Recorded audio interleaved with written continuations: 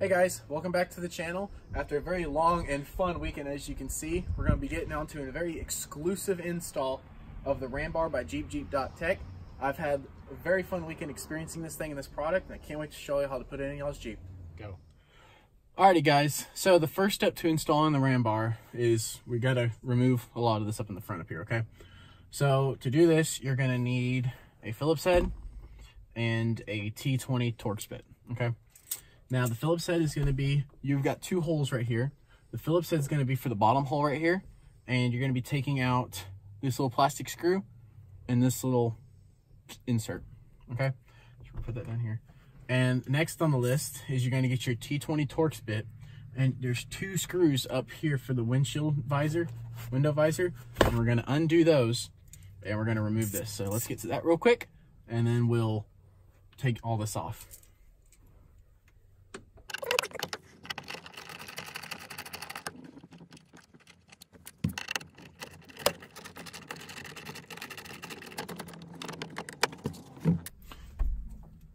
Okay, so now that we got that done, what we're going to do is we're going to reach up here and we're going to just pull this panel off, okay?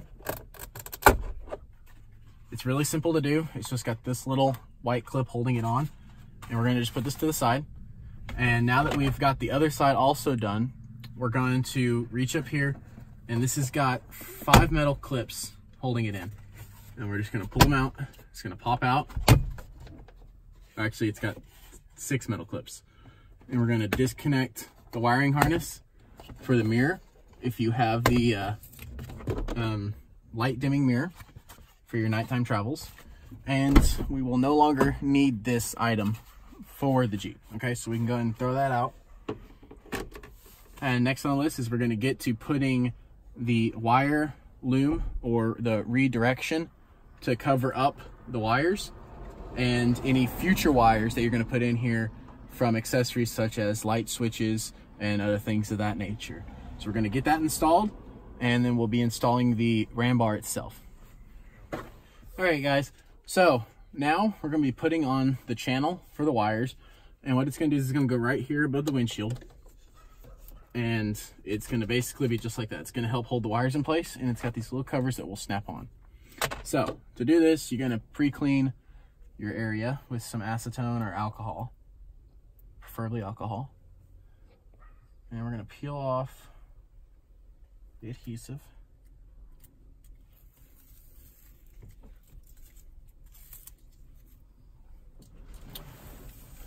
And we're going to put this in the desired location.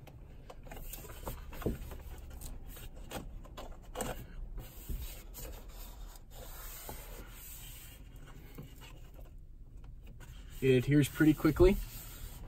Right now it is in the mid 60s, so I wouldn't necessarily do it in the really cold temp, but right now being in the mid 70s, it should be okay.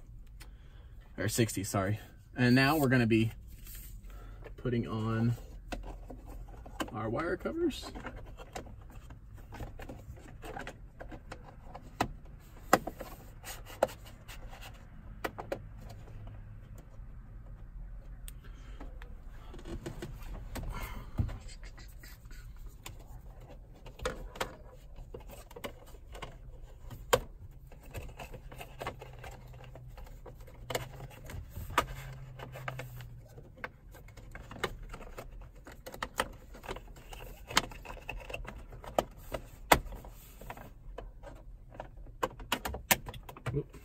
You're gonna have to trim these just a tad bit to fit. I don't want to rip that off.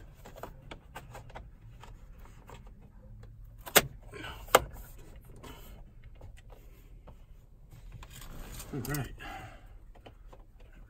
Put this on. And if you don't want to trim them, you can do it just like that and it'll be perfectly fine. So we got that up there. Mirrors in place, wires are good. Now we're going to get to the fun part. We need to put these brackets back in place, okay?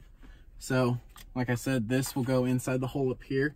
It's in between the it's a cutout in the roll cage fabric that you'll notice. and it just slips right back in. One for that side. Okay guys, so now we got our corner pieces back on, and that popped up. Stop. Okay guys, so now we got all the corners back on, and we got the wire loom guide in place. We are going to put on the brackets. So the brackets need to be put on like this. You'll notice that they're really floppy, and that is so once you get it mounted, they'll stiffen up and everything, and they'll be perfectly fine.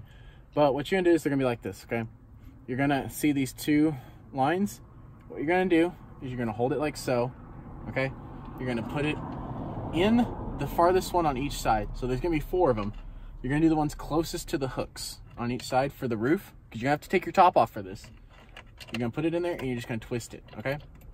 And it should be facing up, okay? So now that we have that done, we're gonna proceed on to actually installing the bar, which I highly recommend having 2 people to do, but I'm gonna show you how to do it by just 1 person.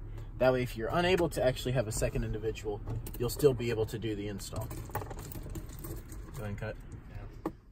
Okay guys, so to get this done 1 person without having to actually need a second pair of hands, but I highly recommend getting a second pair of hands. You wanna use your mirror. You're gonna wanna tilt it either direction. And when you get these clips installed, you basically want to just you want to put 1 screw in and start to feed it in the hole, okay? And then you'll do likewise for the opposite side. And it's going to be a little bit difficult. Like I said, if you can really, this is a 2-man install. If you can get you a second person, I definitely recommend it 110%. Because this is not a very easy 1-man thing to do.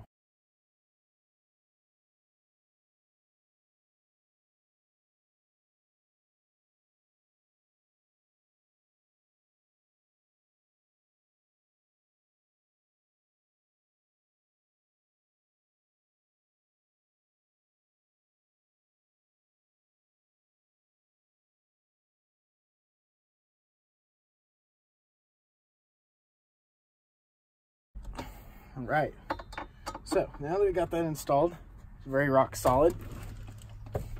There is going to be aftermarket options for the RAMBAR, for especially visors.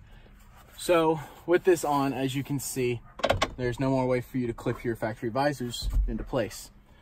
But what I've found out, until you can get the aftermarket ones that JeepJeep.Tech is having produced, which will mount, from what I've seen, will mount underneath here, and they'll fold up, is you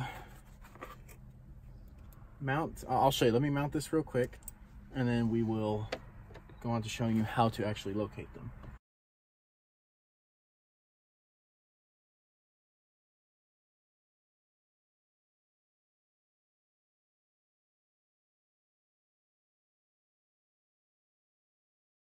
We've got this installed, and you see you got it folded up, okay? But it doesn't lock down. Now, it doesn't rattle as much as you think it would, but it doesn't look as good as factory. So what you can do, I found out, is you flip it down, fold it out, and flip it up, and when you got your roof on and everything, it just tucks up nicely right there, okay? So as a temporary fix, until you want to run until you can get the aftermarket visors, which will be see-through, or you can keep the factory ones and run them like so.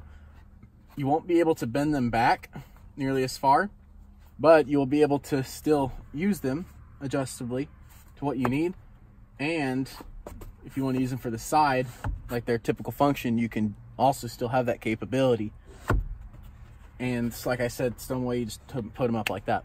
I've been running them like this for a while, and I honestly don't even notice a difference from my own perspective. Okay, guys, so with this bar, you might be asking, how am I going to attach things to it? JeepJeep.Tech is a dealer for RAM mounts, and this bar is designed around these mounts basically to where This is their 1-inch, or on their website they call a size B mount. And what it does is when you get it assembled, you got this little bar. You're going to slide it inside the channel, and you just twist, and it locks down. Okay, we'll do the same for here. You got 6 locations you can enter in from. You got here at the screws on each side, and then right here as well. And we'll put this one just right down here. And you can mount everything imaginable up here, from your phone to your GPS to a tablet to a backup monitor for a backup camera system to JeepJeep.Tech's exclusive power modules that they're making that they'll have on their website as well. Everything that RAM mount has will be compatible with this mount as well. Okay, and now we're going to get on to reinstalling the hardtop to demonstrate how there is no interference and how it sits nice and flush alongside with the top. All right, guys, so now we got the roost back on. We're going to reattach fully, lock down the brackets, and as you can see, the clearance and everything fits perfectly fine. With the wire racetrack in place, you can tell that there's no gap. You can't see any of the metal, and it looks very factory. Okay, temporarily, as I said, I'm going to be running the factory visors like this. I'm still able to get the full functionality out of them on pulling over to the side for if you have direct light in your side, and you can also still use them like so. They don't fold down all the way like I said earlier, but the functionality of still having a visor until one decides if they want to go with the aftermarket versions, which will be see-through, like I said, like sunglasses, where you won't have to have sunglasses, and they'll fold up out of the way. They have available on their website, they're going to have a power module. They are a RAM mount dealer, so they're going to have everything that RAM mount sells available. So from your iPads to your iPhones to your Samsungs, basically to any electrical device that you can think of, you'll be able to mount from here. Would I recommend mounting a laptop? Probably not. It's probably going to be a little excessive on weight. But could you do it? Probably so, but I don't recommend it. Okay, that about concludes the install for this product. Again, I've used it for about a week or two. I really like it. I've had no issues with it. Overall, the functionality of it, I can see myself using this constantly for a phone mount. I just use a little suction cup on my windshield. I'd like to clear that up to where my phone will mount up here instead. For GPS and trail rides, I'm going to put cameras down here and all other sorts of devices. I'll be doing full install videos of every product I put on this to demonstrate how to do it and the functionality and how I feel about it overall. Again, hope y'all stay tuned to that. Hope you enjoyed this video. If you would, please leave a comment, like, and subscribe down below, and I'll be happy to answer all y'all's questions. Catch y'all later.